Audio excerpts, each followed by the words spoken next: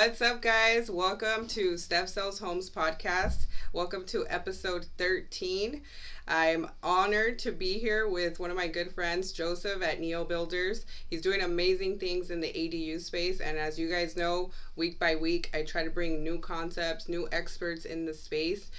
Everything related to real estate, right? All things real estate, all things ADU, all things mindset, all things entrepreneurship. So I'm super pumped and excited to, have Joseph here today. So Joseph, can you tell them who's Joseph at Neo Builders? And let's start there. And honestly, thank you for your time. He's a super busy contractor, entrepreneur. So trying to get him on here, you guys, was like legit, a thing on its own, but we'll talk about that later. So welcome, Joseph. Thank you, Stephanie. Really, really beautiful intro. I am just a contractor. I mean, I built my first ADU in 2017. I lived in an ADU garage conversion, and I still live in an ADU garage conversion. It's a different one. I started kind of my journey living in a unpermitted ADU, and we kind of just, moved with the laws. We followed the laws. We got a compliance letter to our family home. We fixed up that ADU, and that was kind of the start of the ADU game for us. I come from a long lineage of contractors. My dad's a contractor. My uncle's a contractor. My cousins are contractors. My brother, who I work with on Neo Builders, he's a contractor. So I think I was bred to be either an architect or a contractor. And yeah, today we are building ADUs with Neo Builders. I am designing ADUs and other homes with Neo Design, and I kind of put my main focus on design and project managing of the construction of the ADUs. We have a bunch of projects going on right now, anywhere from Culver City and Inglewood, down in the Valley in Los Angeles, in the San Fernando Valley, and even some places in the St. Gabriel. My two main crews are on the 10 freeway and the 101 freeway, so I'm basically up and down the 405 all day. And yeah, I mean, that's kind of where we're at this point. I love it. And everything that you're doing. I mean, I love the self-branding that you've been able to do. I love your systems and processes, and trying to find a good GC in this type of market, or even in this time around, it's difficult, right? And which is one of the reasons why I tapped into the whole ADU space, was trying to find a network of individuals who are professionals in their space that could help both my clients and myself and potential investors, right? And well, I love the aesthetics that you have to your brand. Like, everything's on point. So I that's one of the things that I respected about you the most. The second thing that I respected about you the most was when I reached out to you and had a few clients, you made it very clear, like, hey, I only work this specific hyper-local area, which is another thing that I think a lot of GCs and realtors, to be honest, should focus on. Many times we think we want to sell to everybody, but that's not always the best strategy. So what you're doing, in Culver City is awesome. And I've gotten to see some of your projects. I've been to some of your open houses. Super dope. I mean, again, you're killing it in what you're doing, because I deal with a lot of clients. I deal with a lot of people who hit me up on the back channels, on the DMs, saying horrible experiences and horror stories when working with GCs. So you're paving that wave of the good ones out there, right? The few that we have. So kind of pivoting here, conversations, I also want to talk about ADUINSIDER. I mean, when I met you, I had no clue about this whole ADUINSIDER extension of your business, which I think is an amazing blog. But now that I'm part of it, I mean, I'm super stoked. So tell us, what do you have going on there? What's ADUINSIDER all about? Yeah, so a couple things that you brought up. You brought about local contractors, local real estate agents, and local, just local services, right? So, Neo Builders is not the biggest construction company, nor the biggest architectural firm. We stay local. So like I say, we stay on the 10, we stay on the 101, we stay on the 405. We're LA based. The reason why we can do such a good job is because we are local. And I think GCs in general and real estate agents, like you say, subs and all services should be local. being the best roofer in your neighborhood, you're going to make a lot more money. You're going to make a lot more leads and a lot more referrals compared to if you're the number 10 roofer, in a big city. So I try to make sure that I'm local. I like specific cities, like Culver City, because I feel like I've mastered them. And you bring up ADU Insider. So ADU Insider is basically a local directory and a local marketplace for contractors, for architects, for interior designers, for real estate agents. Now, it happens to be for ADUs, but it's important that it's local. So the number one fact that we're trying to find is local services. And look, ADU Insider is a really good place to find local people. The main thing that I would tell homeowners is to look for people in your city, the people that know the permits in your city, in specific cities, and especially in small cities. But in your specific city, contractors that have done projects like yours in your area. And I really believe that if a contractor doesn't live within 10 miles away from the project, maybe 15 miles away from the project, it's going to be really hard for him to manage that project. So just make sure when hiring an architect, when hiring an interior designer, a contractor, someone who's going to be at your house multiple times, that they live very close. And I think that's what ADU Insider is about. ADU Insider is also about giving a platform for smaller content creators and for smaller contractors, architects, and specialists. Yelp costs a lot of money. Google Ads cost a lot of money. And kind of just for the middle tier specialist that doesn't have all day to do content, this is a good starting place. You go there, you write a blog, we'll interview you and we'll write a blog for you. We'll come out and we'll take some pictures for you. We'll post it on the ADU Insider website. And from there, you're getting a lot of eyeballs on your company. So I suggest any small contractors, any small real estate agents, any architects that want a little bit more jobs. You don't have to be small, but you want a little bit more jobs, a little bit more, a place to show who you are and what you're doing, and you're looking for local leads. This is a really good place to be.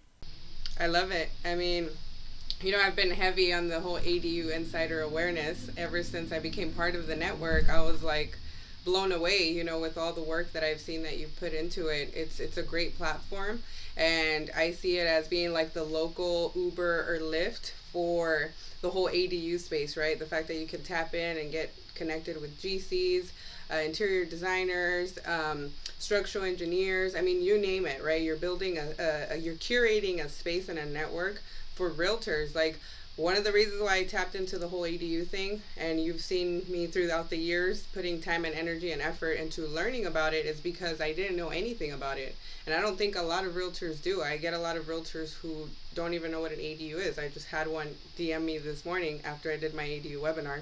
She said, let me know when you're doing the next one, because I don't even know what an ADU is.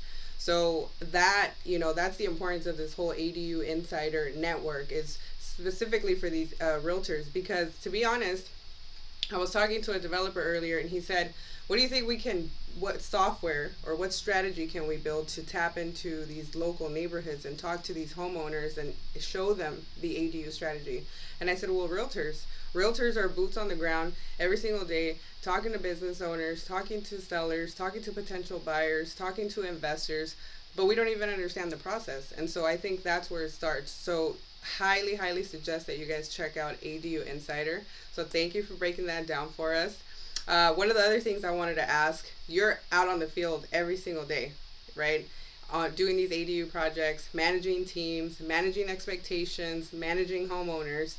I gotta say, like, you make it seem like it's fun, right? Just like I make it seem on Instagram, they get to see the 10%, but they don't see the 90% work and grit that you need on the back end. So what are some of those, let's go with the 3 benefits, right? What are the benefits of actually building? Why are we doing everything that we're doing? Why are we creating so much awareness around it? Look, benefits of building an ADU are huge. I think the first thing that everyone needs to talk about is the housing.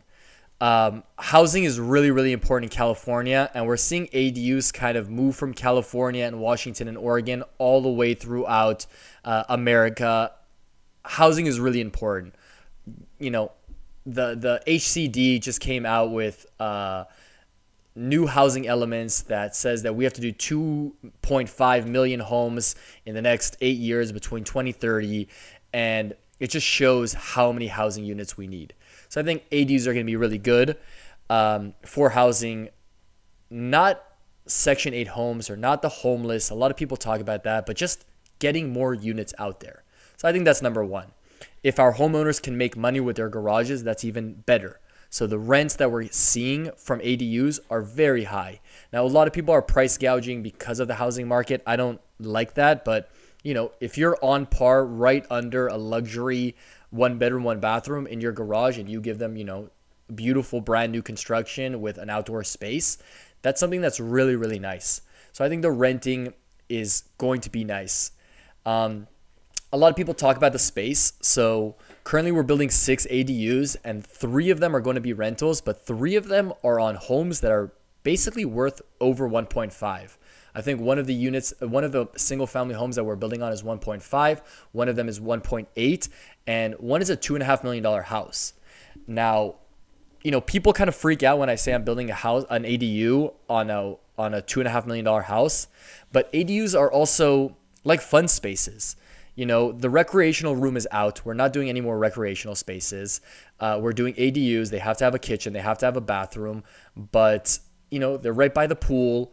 We're putting big TVs. We're putting surround sound systems. We're putting fireplaces in the back. So ADU new construction can be for rent, but it can also be for space. So it really depends on your budget. I think another big benefit is helping, from a real estate perspective, helping homeowners that really can't afford a house. They're now able to buy a house. And that's a big way that I got into ADUs. I mean, in 2019, I think my story, but in 2019, I bought a single family home for $750,000, and I really could not afford the house. Thank God I bought it at the right time, but basically I had a single family home, 3 bedroom, 2 bathroom. I bought it for $750,000. I did a garage conversion, ADU. I built on top of the garage, and I eventually turned it into a JADU. I live on top of the garage. The garage is an ADU. That's long-term rental, $1,800. And my main house, 3 bedroom, 2 bathroom, is rented out for $4,500. Basically, they pay my whole rent plus $1,500, plus I get to live for free. So on this house, not only am I making equity, I'm paying the mortgage and making equity, but I'm also living for free. So it's really house hacking, and I get to make money. So I'm a big fan of the house hacking. I'm a big fan of the young people buying ADUs, building the ADUs for themselves, for their parents, or for their kids, and just having more space. Wow. That was a lot right there. Man, you nailed it. It's basically a lifestyle, right? I was talking about this at the ADU webinar that I did earlier.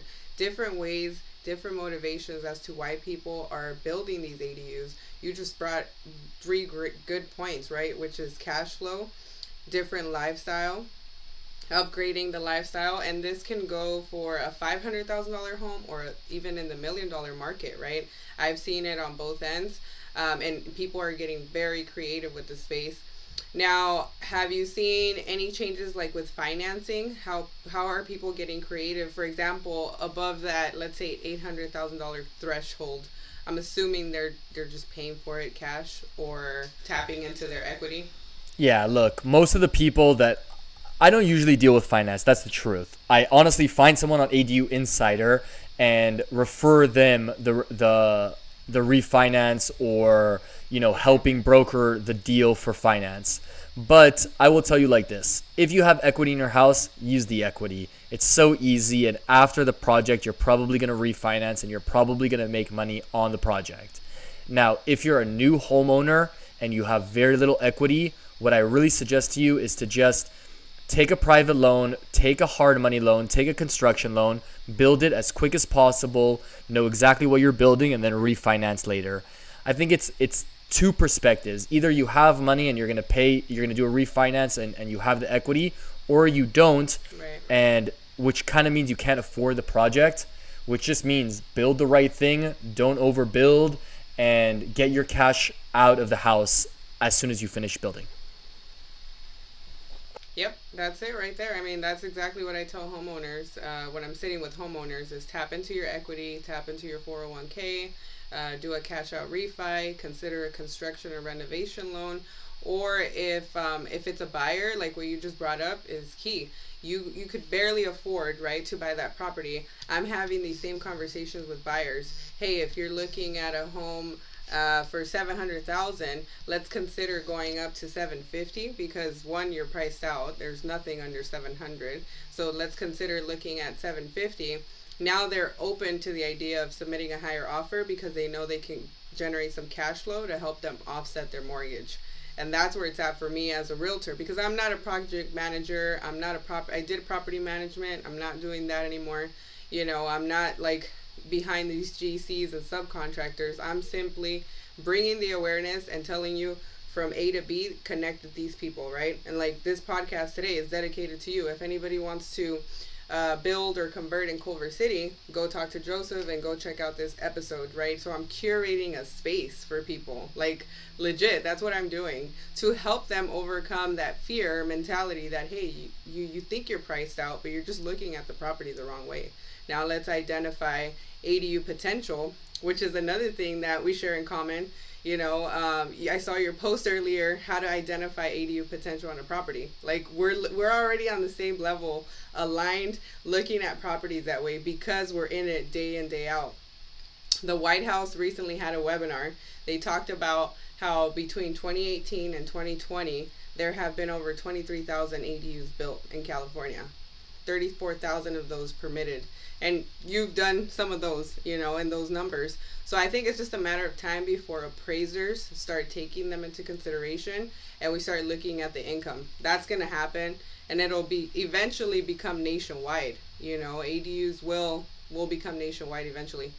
But cool stuff, man. I'll also ask you another question. I noticed you started doing these ADU open houses. How did that come about? I know that there's a huge buyer demand, but that was such a dope move. I mean, I started going to your ADU open houses, and what's the feedback been on that? Yeah, so look, open houses are usually for the sale of a house. I don't call them ADU open houses anymore. I call them ADU expos. And I think a big part of not doing an ADU is not knowing what you're going to get into. So when people walk into my ADUs, they get a kind of a breath of fresh air. I mean, we build really nice units.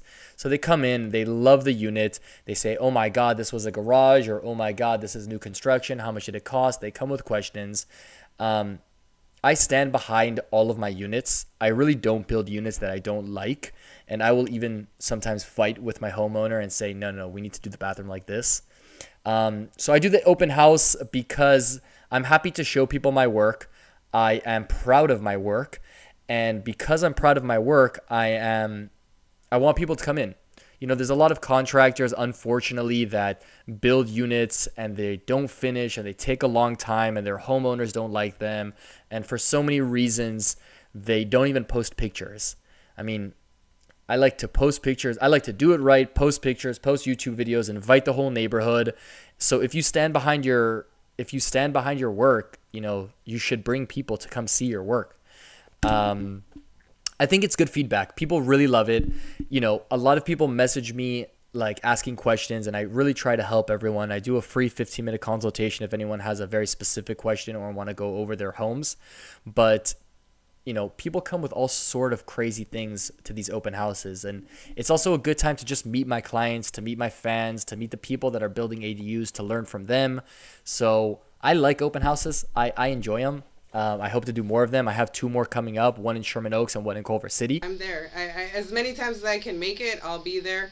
And I love to see the work. I think it's genius to be able to help people envision what their unit would look like, what these finishes look like, and actually see it in person.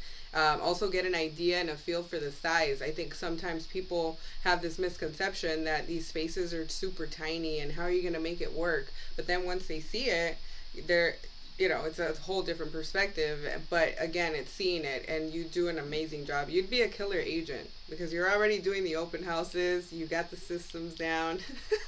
Dude, you're killer. But that brings me yeah. to the other thing. You say they're tiny homes, but me and you met in a tiny home fest, and I want to plug in Tiny Home Fest. It's this weekend in San Diego. Yeah, remember we met right outside of Boxable. So I think Boxable is going to be there again. It's a fun little event, but look, are you going? I'm going to go on Sunday. Hey, look, what I want to say is ADUs can be tiny homes, but they're not always tiny homes. So we see ADUs, the smallest ADU I've ever built is 270 square feet. It's tiny. Okay. Murphy bed, 6 linear foot kitchen, tiny bathroom. The biggest ADU I've ever built was 1,196 square feet. So that's basically a house. Their ADUs come in all shapes and sizes, and rooftops, not rooftops, huge, small. You can build an ADU any size you want. Exactly. Yeah, same here. The smallest I've seen is like 250, and they can go up to 1,200, right, in most cases. And so when you think 1,200, that's the size of a house here in LA. Most homes, at least here in Long Beach, they're 1950s, 60s built, and they're somewhere between 800 and 1,100 square feet. That's a house. That's a 3-bedroom, 1 bath. That's a 2-bedroom, 1 bath. So, I mean, we can go on and on with this topic. We're super passionate about it, and I think what you're doing is amazing. So, I think you touched also on the other question that I was going to ask, which was, what are some of the misconceptions? But you kind of touched on some of those. I don't know if you want to bring up any others that you've seen, but quickly. I mean, look, don't overbuild. These are my rules. Don't overbuild or overdesign.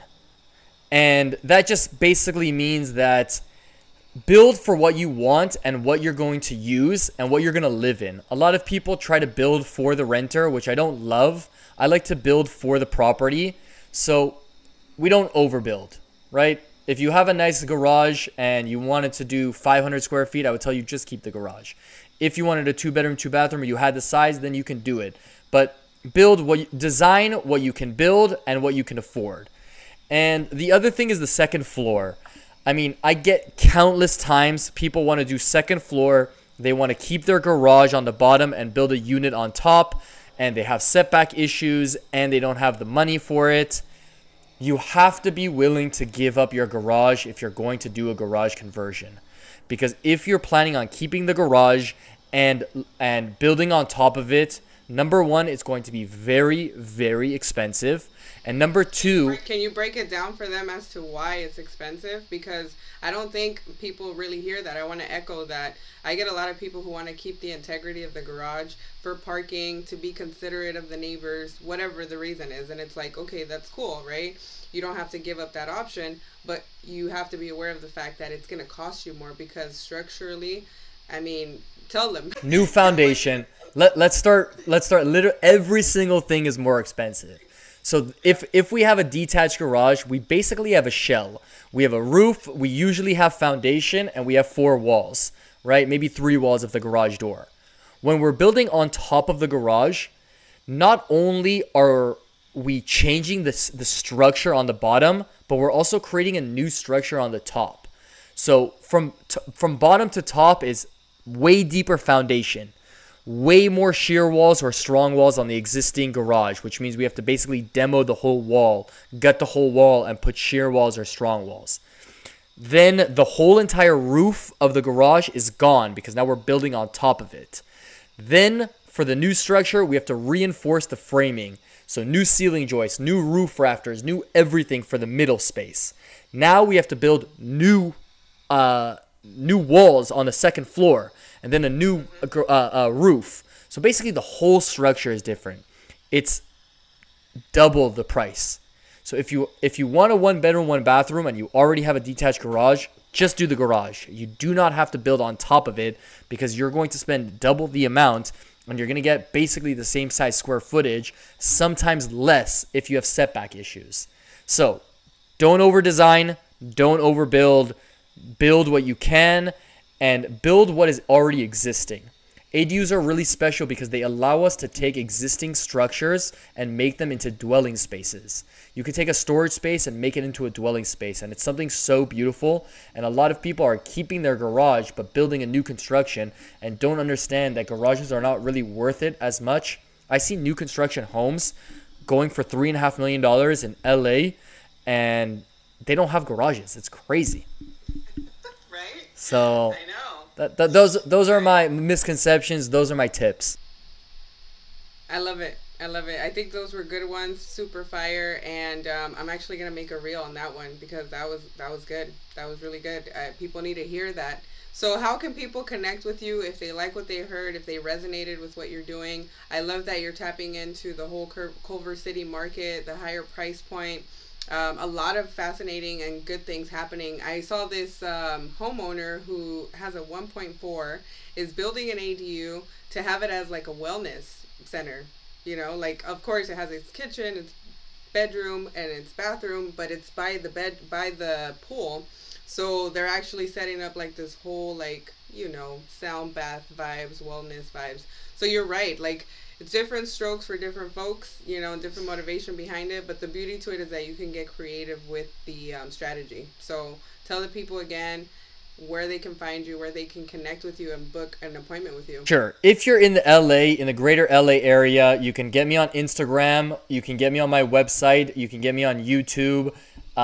Those are the big ones for LA City. If you're not in LA City, I would suggest that you start with ADU Insider. There's a lot of good contractors there. We also have a Facebook page called ADU California ADU Contractors. And that's a really, really good place to kind of start asking questions. And there's a lot of real estate agents, a lot of homeowners, a lot of contractors basically just helping you. Those are the big places. I mean, I really try to get ADU Insider off the ground for places like San Diego, San Francisco. Right. I post a lot of content on my Instagram and my YouTube. I try to post a lot on Pinterest and Facebook. We also do a lot of free 15-minute consultations. So if you just want to, you know, talk to us and brainstorm about your project, ask a couple of questions, we do it all for free. So you can definitely give us a call. I will link below. And I also have a PDF that people really like, the five tips to making a great investment using an ADU. And I will also link that below. Stephanie, tell us where we can find you. Man, I'm all over the place. I can't keep up. But I mean, I'm trying to get on your level. I'm on YouTube, Spotify, Buzzsprout. That's where I'm uploading these episodes to. And then I'm kind of repurposing this content, sharing it on my Instagram so people, you know, if they don't have time to sit and watch the entire episode, at least we can, you know, highlight the conversation and bring more knowledge and more awareness around this whole ADU thing. So I'm on Instagram, TikTok, Clubhouse. I have my own Clubhouse room. It's called All Things ADU. I bring different experts on the field, and I want to have you on there. I don't know if you're on Clubhouse, but we'll get you on Clubhouse as well. And yeah, guys, I mean, I'm super grateful that Joseph had the time to come here today because every single week I want to highlight different professionals in the space that you can go and vet and curate your own network and decide whether you want to work with them or not. So before I let you go, I got 2 random questions because this is going to be part of bloopers at the end of the year, and I'm just going to do like a whole collage. So I got 2 bonus questions for you, and feel free to ask me any questions before we wrap up. First one is, what's your favorite restaurant or favorite food or dish? I like a lot of fast food, so I am going to go probably my favorite comfort food is for sure pizza, but my favorite food right now is shawarma food trucks. And I know you come from a Hispanic place, and I am a very Israeli Middle Eastern place.